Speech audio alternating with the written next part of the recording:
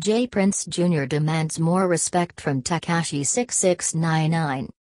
J Prince and his sons James and Jr. do not mess around. While not entirely outspoken, when they have something to say, it's urgent and serious. Tekashi 6ix9ine attempted to make his way into J Prince Jr.'s block party on Sunday, which was being held for the Rap-A-Lot Records CEO's birthday.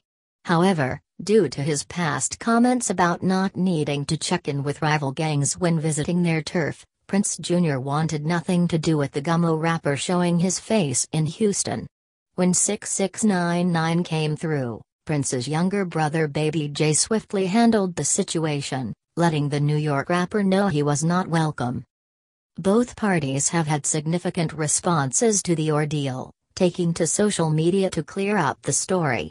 You'll remember, the block party did not exactly end well as gunfire broke out, injuring 2 people in the process. Mob ties run deep in J Prince's family, so for his son to be concerned about a Brooklyn blood not feeling a need to check in when on other gangs' turf is to be expected.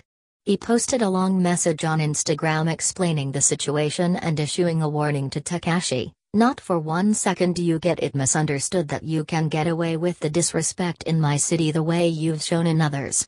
We won't tolerate it. Make your next move your best move." Tekashi has had prior issues with gangs in Texas, responding that J Prince Jr. is chasing clout by attacking him, saying that he will continue to not check in anywhere.